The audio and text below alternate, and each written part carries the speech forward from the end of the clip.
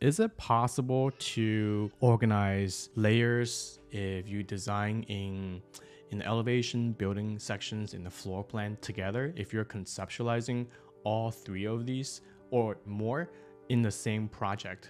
This is a PDF set that I brought in to Morpholo Trace. And you can see there are many other pages to this existing as-built file, which we received from vendor. And this is just the floor plan for one level. You can see the makeup of this file if I turn everything off. So if I single tap to this highest layer, you can see this is a section of this elevation behind it. If I turn off this cat background, this elevation corresponds to this floor plan. So it's almost like you're having both the floor plan and elevation in AutoCAD. And then below that, we have the floor plan in here. I want to show you the size of these.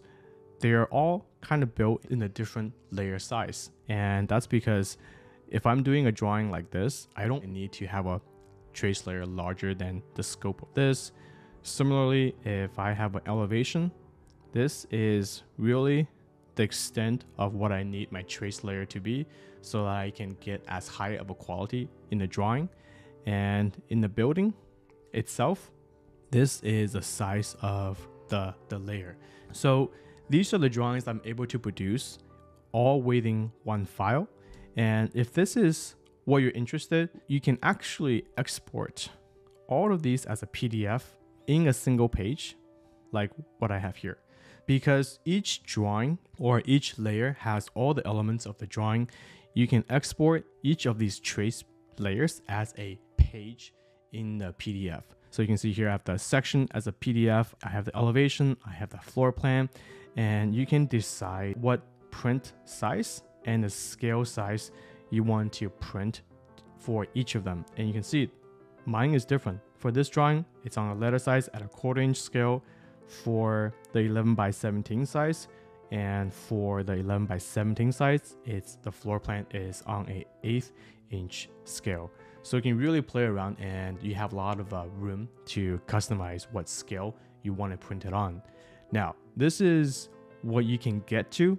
I want to show you how to set up this file from the get-go. So if I turn off my drawings one by one, and I'm going to start with this drawing. This underlay is actually the original PDF in this drawing set. So as you can see here, this is the existing entry-level floor plan.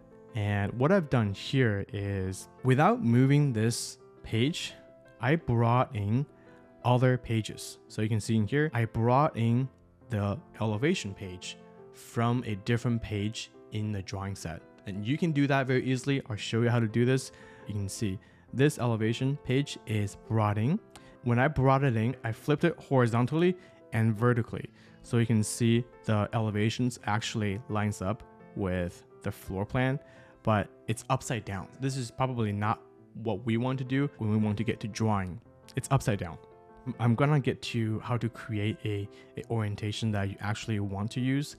And then the third PDF is the PDF where I also brought in the sectional drawing from the same drawing set. This page is also flipped horizontally and vertically.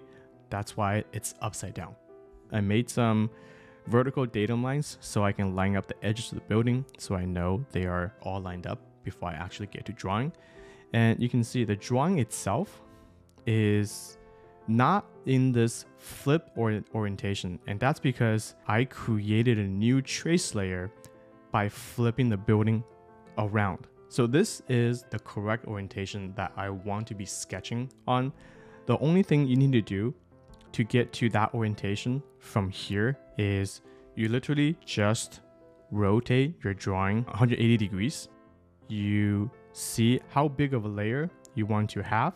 So if I'm interested just to see this much of the elevation, I'm going to build a new trace layer on top of this by clicking on the build trace layer feature. So if I highlight this, now I'm gonna make this into an orange trace. You can see this is the trace layer that I created for myself what the new trace layer will do is remember the orientation of the view that it was created for. So basically it saves the orientation of the layer. Whenever you click on this layer itself, it's going to zoom to the extent and it's going to remember that orientation. So if I go back to this PDF right here, this PDF was brought in at a different orientation, right? And this is not the orientation we're going to be drawing on. We want to be drawing in the orientation where it faces us.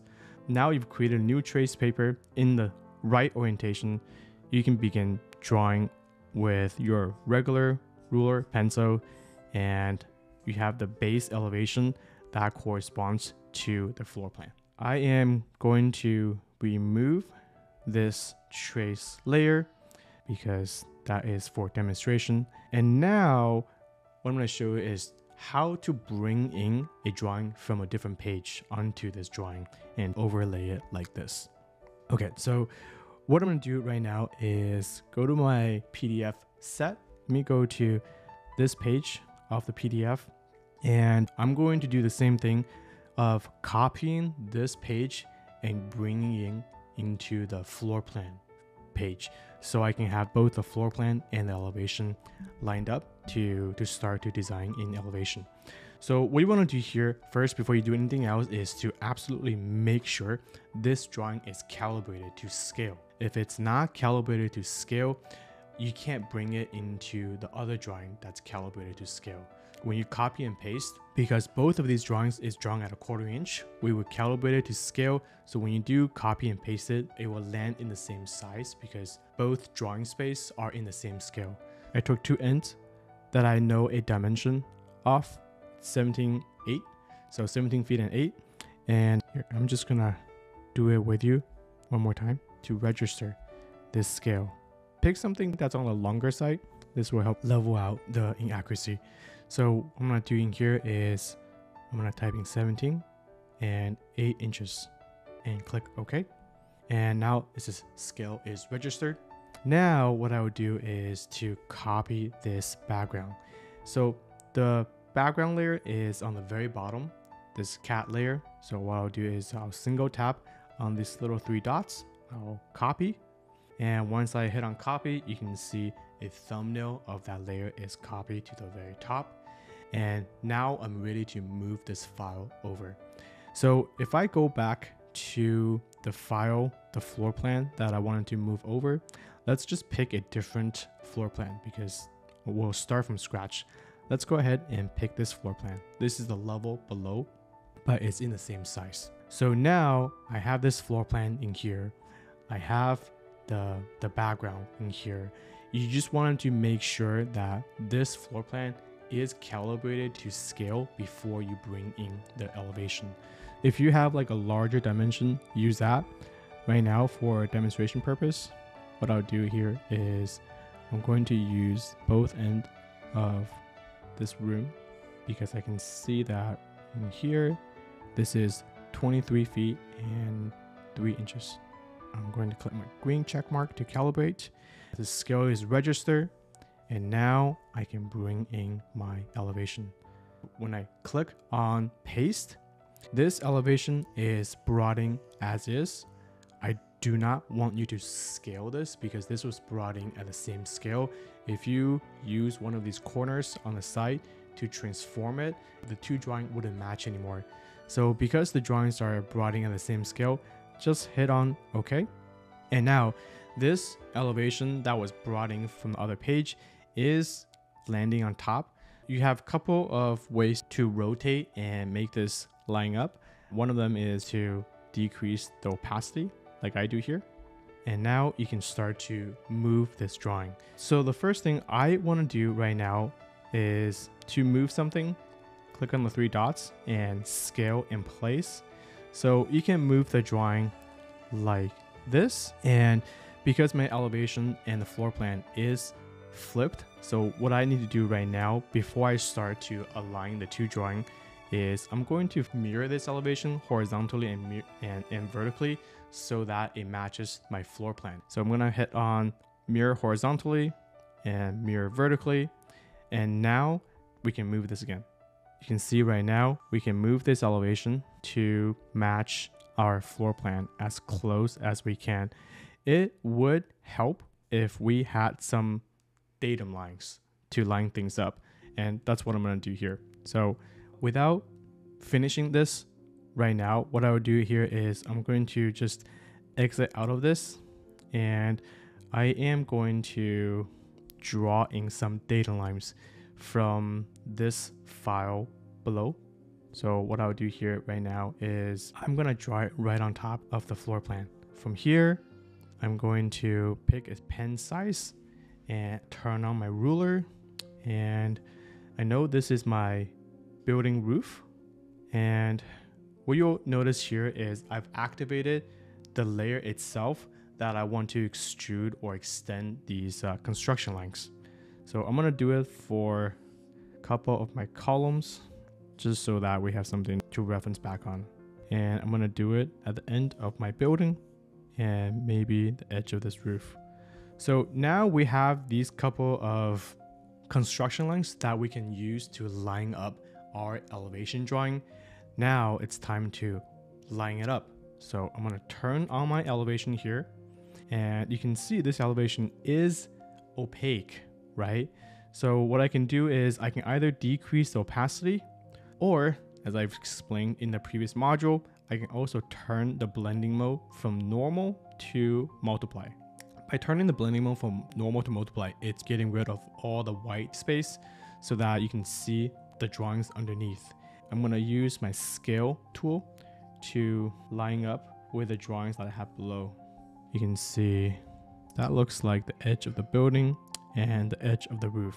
So you can see that took really no time to find those points.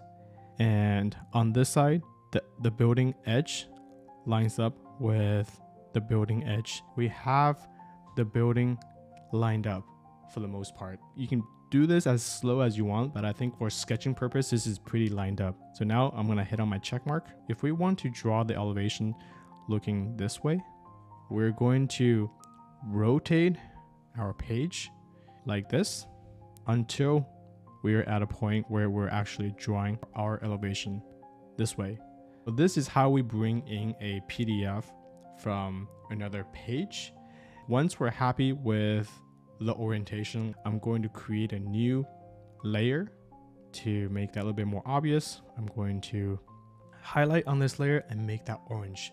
So this layer will have the correct orientation for you to do any of the elevation work. You'll have your floor plan as something to correspond to, and the same idea, you can also have your sections that corresponds to the elevation. So this is how I would bring all these different drawings together, and it's really not as hard as you think. It takes a little bit of remembering the key steps, like making sure the drawings are calibrated when you bring it in, using the mirroring feature to get it to the side that you need to draw on, and creating a new trace layer in the orientation that you want to draw on. So it's entirely possible. Almost it's the same way as you would if you had the different drawings physically printed out. It's almost as you would line it up on the table and put a giant trace row over that. You need to move things over.